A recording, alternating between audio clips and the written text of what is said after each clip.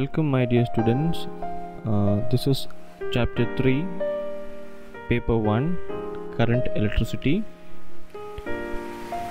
In this part, we will be studying the potential difference in a cell and Ohm's law. So let's start. So generally, when you say about difference, what happened? What do you mean by difference? We can compare it from a higher level to lower level. If you look at the diagram, you will be able to see a level of water and the direction of the flow. We'll look at the figure over here. We'll be able to understand this water bottle which is kept at a higher level, and this water bottle is kept at the lower level. So as you know, if you give a connection in between them and you connect it and you open the connection, obviously the water level, that is from the higher level, the water flow from the higher level to lower level until both the levels are equal, until the level of this bottle and the level of water in this bottle comes to an equilibrium position. Until then, the water will flow. In the same way, we can consider or compare in our studies how electricity will flow. Electricity have two charges, positive charges and negative charges. If there is a positive charge and a negative charge and it is connected by a conducting wire, then the charge will from positive to negative, that is from high electric potential to low electric potential. So from this diagram we will be able to understand how the potential difference works on. Okay, the potential difference is very much requirement for the flow of current. If the current does not flow accordingly, that means there is no potential difference. For example, we can take a battery. If you look at the battery, which will have a positive side and a negative side. Okay, when we say the battery is dead or the battery is very much low, when both the side have equal charges, even though it is negative and positive, when both the side have equal charges, then we can say the battery is dead or battery is slow. Why this happens? That is, almost all the current is went from higher level to lower level. No more current is there in the higher level, so that it can go to the lower level. Okay, until that it will flow on until the equilibrium is not maintained. The charge will flow to maintain the equilibrium in both the potential. So that is a potential difference. In your textbook, you will be able to see this diagram and related explanation in page number 30. So let us move on to the next part, potential difference of a cell. As you see in the diagram, the cell consists of a positive potential and a negative potential. Very carefully you have to understand, when you connect a bulb, like in this figure, when you connect a bulb over here and you connect a wire, conducting wire, it should be a metal wire. When you connect a conducting wire, the charges from the positive potential will go into this and it will hit the bulb. The bulb will glow. Why the bulb will glow? Because the bulb is getting the potential, bulb is getting the energy. So this bulb get the energy, electrical energy, and the bulb will glow. And while it comes back, like it is completing the circuit, the charge have to flow from higher to lower potential. When the charge flow from higher to lower potential, in between the bulb comes in, it will take the energy. So in this way, the flow is, we can say it as a circuit. The difference in the potential between the positive and the negative terminal of the cell is the potential difference of that cell. So whatever may be the potential difference, that will be the potential difference of the cell. If you look at the battery which we use in our remote controls, normally it is a 1.5 volt battery. If you want higher bigger battery, we can say it as a 9 volt battery. It is available in your normal any electronic shop.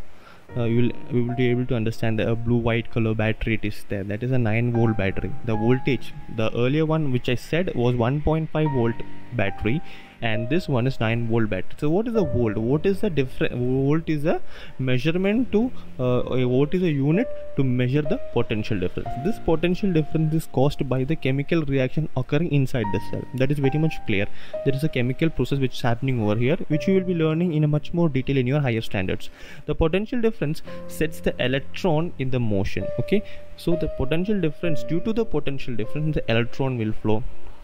Okay, when the electron will flow, electricity will produce. Okay, so the potential difference sets the electrons in the motion and results in the flow of electricity through conducting wire connected at both the ends. Now very carefully you have to understand, potential difference between 2 points will be given by V W by Q, where work done. This is work done for a charge from moving from higher potential to lower potential. That is the work done. Okay, the work done by the cell to move the charge from higher potential to lower potential, that is the work upon total charge transfer. How much charge is transferred? That is the potential difference between 2 points. For example, we can say in much more better way, 1 volt will be equal to 1 joule upon 1 coulomb. The unit of potential difference in SI unit or SI system is volt. I hope you understand this part. The potential difference of the cell, again I would like to stress on that part. The potential difference of the cell or between cell or in the positive or negative terminal of the cell is what? The difference of the potential difference between the positive and negative of the cell is called potential difference of that cell. That's it. We will move on to the next part, that is free electrons. Okay, whenever you will say about free electrons, what are free electrons? As you know, you already learned in your previous standards, an atom consists of nucleus and electrons mainly. The electrons which are at the outermost shell of a atom is actually do not have that much attraction to the nucleus, so the outermost electrons are weakly attached to the electrons. So if you give or if you provide a certain energy to the outermost electron, okay, very carefully you have to listen this. If you provide a small energy to the outermost electron, it will jump off from the influence of the nucleus and it will become free. So these free electrons, and when we orient them, okay, these free electrons, when we orient them with the help of the potential difference, there will be a flow of current. So very carefully you have to understand that when we take away this free electrons and we orient them, that is we are channelizing them with the help of potential difference, then there will be a flow of current. So what is a flow of current? Flow of current is nothing but movement of electron. Okay, free electrons move freely from atom to atom. It can move from atom to atom. So this flow of free electrons will give rise to electric current. Okay, so how this free electron move and how it can make them into a current, flow of current? Because due to a potential difference. That's why when we apply a potential difference, we get an electric current. It is not vice versa. It is due to the potential difference we are getting the current. Due to the potential difference only the current will flow. Since there is potential difference, the electron will flow, and when electron flows, we are getting the current. Now look at the diagram. You will able to see a wire.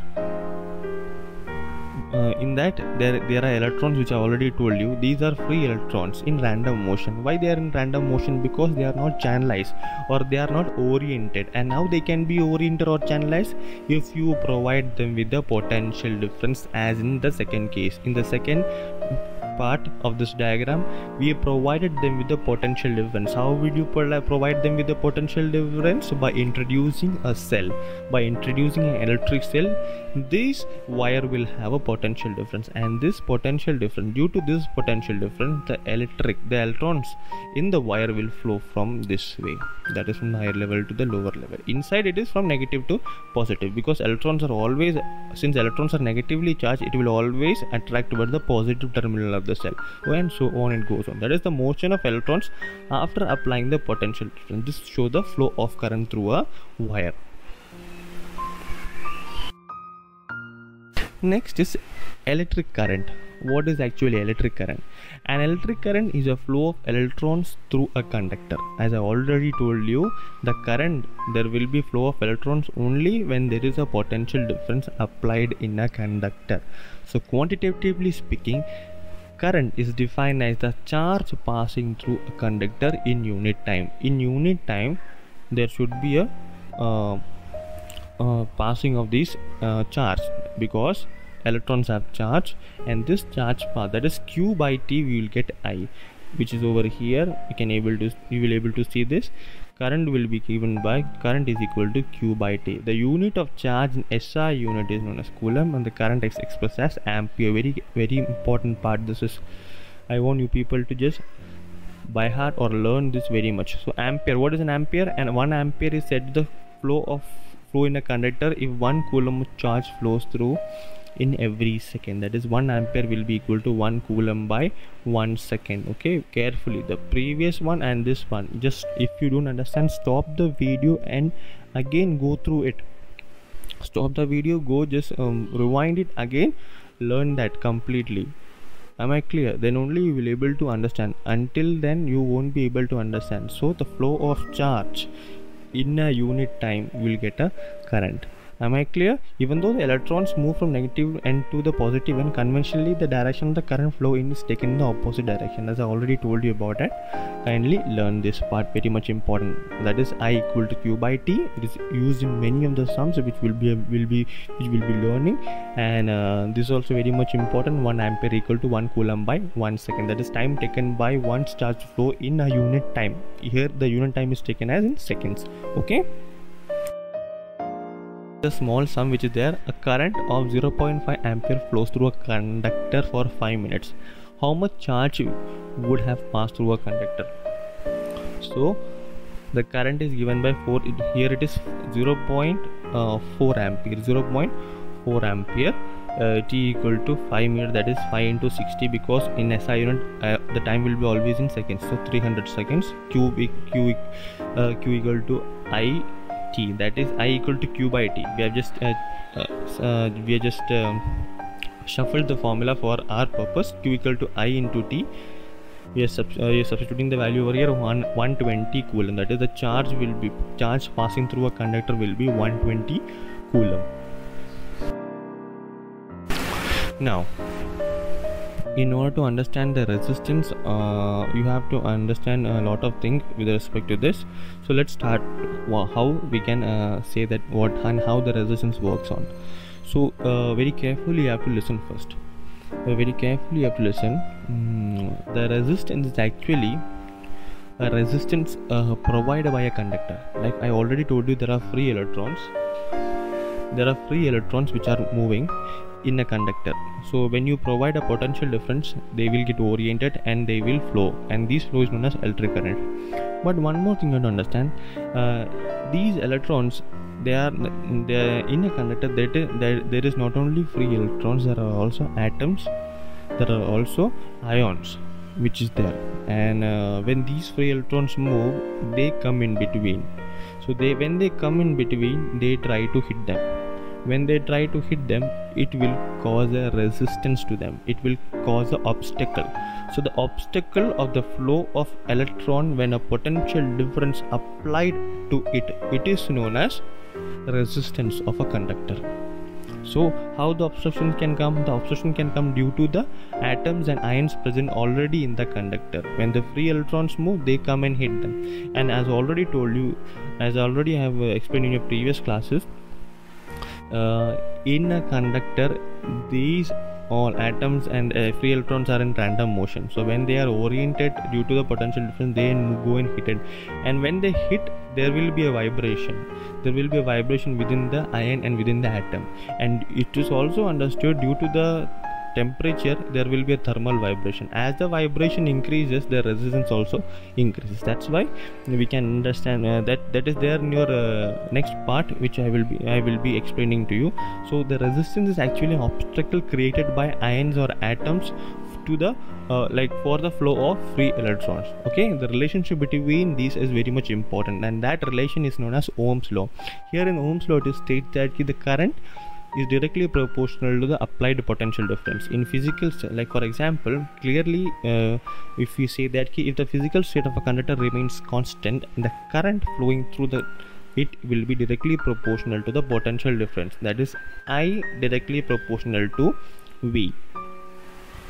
So the proportionality sign is converted into equality sign by applying one constant, that is K, that is constant of proportionality. I equal to 1 by K. This is mathematics. This 1 by K is nothing but resistance of the conductor. This 1 by K is nothing but resistance of the conductor, that is IR equal to V, or we can even say that V equal to IR, where R will be the resistance provided by the conductor to the free electrons, or for the current, that is V is equal to IR, or IR equal to V by I, or even I into R equal to V. So this is known as Ohm's law. We can obtain the SI unit of resistance by the above formula. The SI unit of resistance is ohm. It is ohm, 1 ohm, that is 1 volt upon 1 ampere will give you 1 ohm. A resistance of 1 ohm. This is actual definition. This is not the definition. This is a representation, and this is the actual definition. If 1 ampere current flows through a conductor, when 1 volt potential difference is applied between its end, then the resistance of the conductor is 1 ohm. Thank you, my dear students. This part I want you people to correctly learn all this. If you don't understand, rewind this video again, you learn it. Until then, bye, see you.